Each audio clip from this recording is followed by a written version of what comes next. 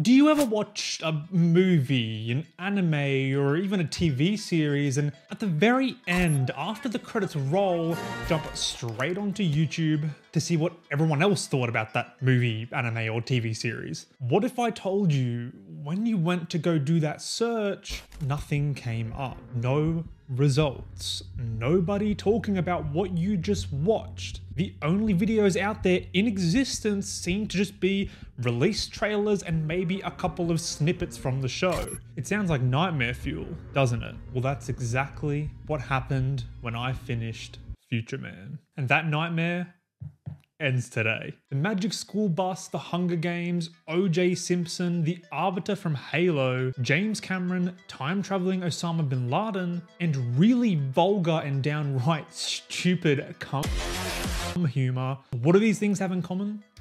That's right, Futureman. And it is easily one of the best TV shows I have ever seen, and I'm absolutely disgusted at the fact that nobody else seems to be talking about it. Futureman had a 3-year run between 2017 and 2020, and I am only just finding out about it now. And I only found out about it because my fiance is obsessed with The Hunger Games, and by extension, Josh Hutchersons, and just so happened to randomly recommend this show of all things to watch by using this clip to bait me in. And well, it worked. I guess all those thirst trap TikToks that come up in her For You page finally paid dividends to me. And I think I might be safe because I've got like, I don't know, 5 inches on the guy. Just forget the fact he's talented, super wealthy, and well, kind of hot. Futureman is a hard show to describe because it's, well, so many things wrapped into one. But to try and boil it down, it's essentially a time-traveling sci-fi parody following regular dude Josh Hutchersons, who just finally beat his favorite video game, Biotic Wars, that was said to be unbeatable. Upon completion of the game and himself, the game's 2 main characters, Tiger and Wolf, spawn out of thin air in front of him and recruit Josh to help them save the world from the real-life biotic threat. The 2 of them appeared there in front of him because they time-traveled back to that exact moment when he beat the game, because Biotic Wars, or as they called it, training, was sent back in time by their people to track down the one person that could actually complete the game and be their future savior. But obviously, games, or more like simulations in this distant future, are far different from video games in our time. So we've got regular guy living with his parents, Josh Hutchersons, accompanied by socially inept killing machines, Tiger and Wolf, looking to set out and stop an everything cure from being released. As in the future that they came from, this cure happened to turn everyone into biotics and created a dystopian future. Fortunately enough, while Josh isn't the brave warrior they expected to find, he does happen to work at the exact laboratory where this cure is being created by extracting possum seed as a janitor. I guess he won't have the highest clearance, but hey, that is good enough. It's also now just kind of dawning on me that this whole vaccine will turn you into a biotic storyline clearly aged really poorly considering what went down back in 2019, which I guess if you're a conspiracy theorist may go to tell you exactly why this series is so unknown. Turns out the government was trying to hide the truth from us, so we're all going to turn into biotics. No, but seriously, this series is about so much more than that and goes so much deeper than that. It even goes so far as to predict James Cameron's second Avatar movie as being water-themed. Futureman has this perfect balance of the writers clearly caring about the sci-fi genre and time traveling, and actually going so far as to sometimes take these things seriously, but also just completely disregarding it at other times for the sake of a joke, and then kind of flip-flopping back sometimes to take this knowledge to make a joke land even funnier if you understand the context behind it. What it also has is so many pop culture references and meta commentary that I personally genuinely did not understand. But don't let that discourage you, okay? I'm just a dense Aussie dude with a very minimal understanding of pop culture, but even I found this series absolutely hilarious and overall really enjoyable. But if you actually know a thing or two, and honestly, it's probably even a strength if you live in the US, you're just going to enjoy this show that much more. Because, you know, you'll end up having far less jokes just fly straight over your head than I did. And you want to know 2 of the best parts that I can't say about a lot of shows that come out these days. 1, Futureman actually has an ending, and quite a satisfying one at that. And 2, Futureman does not overstay its welcome. It is only 34 episodes. You can finish it over like one weekend or something, and it will be the best use of your time. Now, you might be saying to yourself, damn, this Aussie dude is doing a lot of talking and saying a hell of a lot of nothing about this show that is supposedly so amazing. And you'd be right, because the fact is, and I don't say this lightly or with any sarcasm in my voice, Futureman is so good that I would genuinely be doing you a disservice by spoiling it for you. I shit you not. This show is better than Stranger Things. It is funnier than The Office. It's better than The Good Place. It's probably even better than The Boys. And I have really been enjoying The Boys despite major superhero fatigue. And honestly, I'm gonna do it. I'll go so far as to say that Futureman is better than Breaking Bad. I've actually never seen Breaking Bad, so I can't genuinely make that statement, but I'm gonna do it anyway, because how else am I going to convince people to watch this show if it isn't any better than this? You told me everything. And dare I take this one controversial step further and say Futureman has deeper and more profound character development than any of these series. Okay, maybe that one's a lie, but come on, it is just so good. Now that does leave us at a bit of a crossroads. I need you to watch this show and have a fantastic fun time doing so, but I refuse to outright spoil it for you. So after putting my thinking cap on and, thinking for a little bit, the only way I've found to do this is by going into heavy detail about some of the weird, wacky, crazy things that happen in this series completely out of context, so that you couldn't even consider it a spoiler because it literally makes absolutely no sense until you bring it into context. And for the cherry on top, I'm also going to add in a couple of AI generated out of context moments that didn't actually happen in the show, but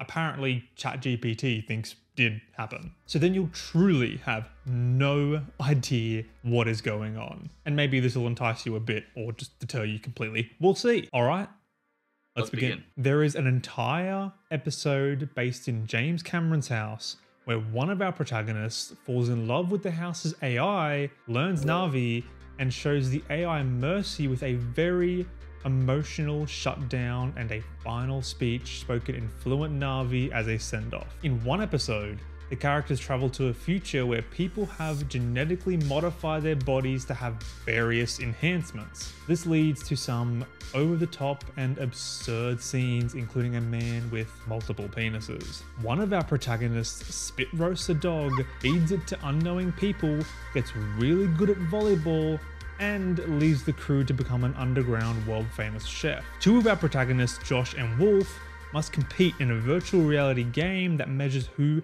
can sexually please a robot more. One of our protagonists is unfortunately the victim of a terrible miscommunication and nearly sleeps with a past version of his own mother from the 80s. Our trio travel to a future where technology has advanced to the point where people no longer need to use their hands, which leads to some amusing outcomes. There is a near entire episode centered around one big misunderstanding where Josh Hutchersons dresses like a woman to fake sexually explicit photos in order to prove a husband's illegitimacy, but it turns out the husband was not straight. In one episode, Josh becomes the leader of a group of survivors in a post-apocalyptic future. However, his leadership style involves making everyone wear roller skates and forcing them to dance to 80s music. The following is a quote from the show, or it could be AI generated. There was no downside to Coca-Cola, period. If you have the chance to try it, I strongly recommend it.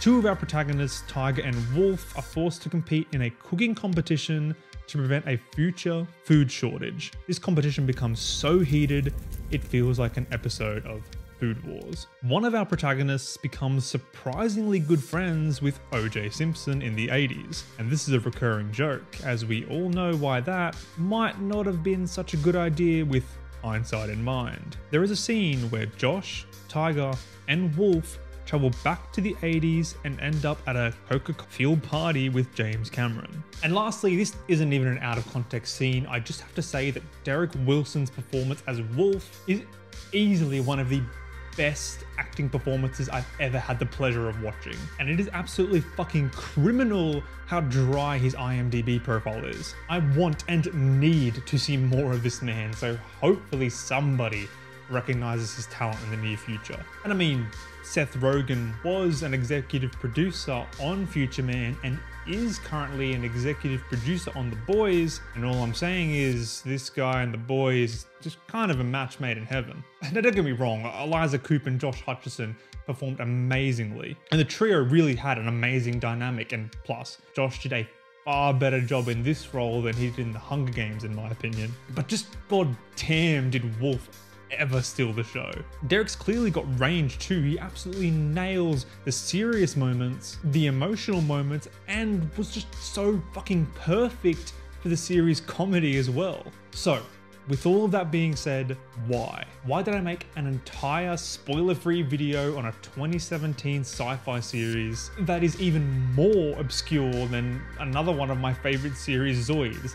At least if we go by the size of each of their subreddits. Because me, personally, I'm nowhere near knowledgeable enough to make a crazy analytical masterpiece of a video on a series with so much meta commentary and pop culture references that really did just fly straight over my head. I mean, sure, I might have got some stuff, but a series like this absolutely deserves that in-depth treatment. So my job, and the entire reason I even made this video, is essentially to be a shepherd of sorts and encourage enough people to watch this phenomenal show so that hopefully someone that is knowledgeable and talented enough comes along, watches the hell out of and enjoys the hell out of the series, and goes to make an 8-hour-long pyrocynical utopia style video that this absolute masterpiece of a series truly deserves. And if you,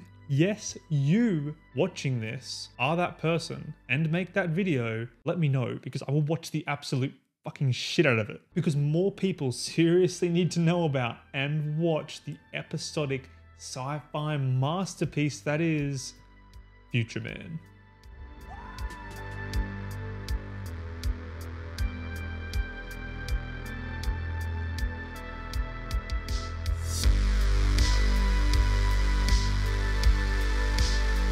Because he spanks it to this one tiger. That is not true.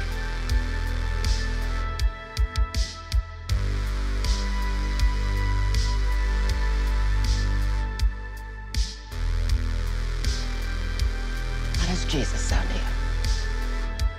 It's a little risky. Thanks so much for watching and joining me here again for another short rambly video on a recent series I've watched that I am recently very passionate about. This happens like at least once a month or so. I made that cyberpunk video and now there's this one. Yeah, sure, it might not get many views, but all I ever want is one person who would be willing to watch this series and enjoy the hell out of it and make another video on it and spread the awareness just to make this all worth it. Fucking hell, like genuinely this series is fantastic and it needs more attention. And it is criminal that it doesn't have it. So yeah, anyway, if you like what I do here, feel free to like, comment, and subscribe. The next video more than likely will be a more traditional analysis on Double Zeta Gundam, which I'm very excited to get into. And who knows, I know you guys like Zoids content, so maybe we'll get a bit spicy with some more Zoids content in the near future. Anyway, hope you all have a great rest of your day, and I will see you all next time. Peace.